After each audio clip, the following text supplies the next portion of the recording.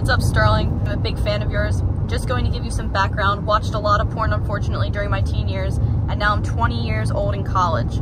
I'll get with a girl here and there, but when I do, my friend isn't extremely functional, and it's fucking me up because I know I can get with more girls since I have great physique and am considered good looking by other people. With this, I've completely cut out porn and fapping and started doing Kegels like you recommended, as well as meditation. Even copped your Dirty Talk 101 program.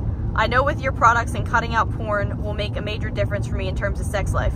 My question to you is, how can I spice up conversations with a girl? It feels like I'm always stuck in the asking how you're doing or what's your major, and can never progress to build sexual tension. Feels like it's always awkward conversation instead of it being the other way around. What is your advice to gradually spice up the conversation to be confident in doing so? Cool. It's a good question.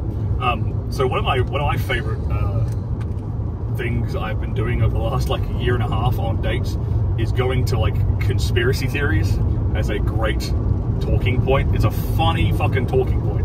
Like, no joke. You could literally ask a girl, like, what's your favorite conspiracy theory?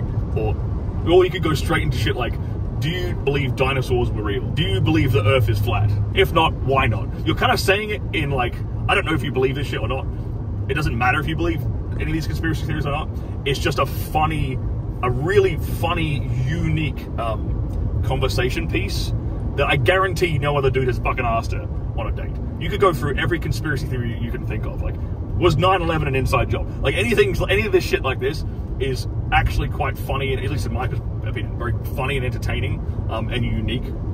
And you get an idea of how conspiratorially minded she is, how easily programmed she is, like how independent of a thinker she is, whether she can be playful with ideas like this and need to consider them. So I think it's a really fun way of having conversation. That's almost endless conversation because there's so many conspiracy theories out there.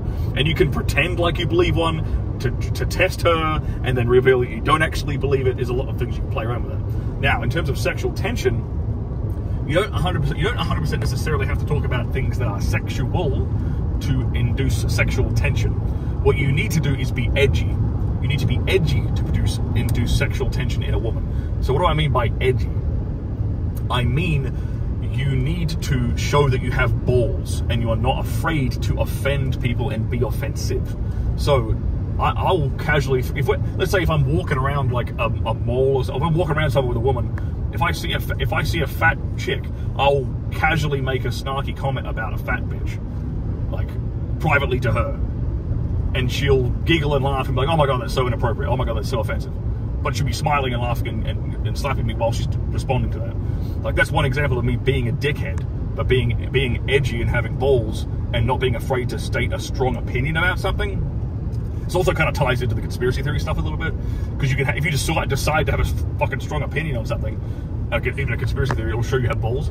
But I think that's a good way of anything that can show that edginess to your character. Like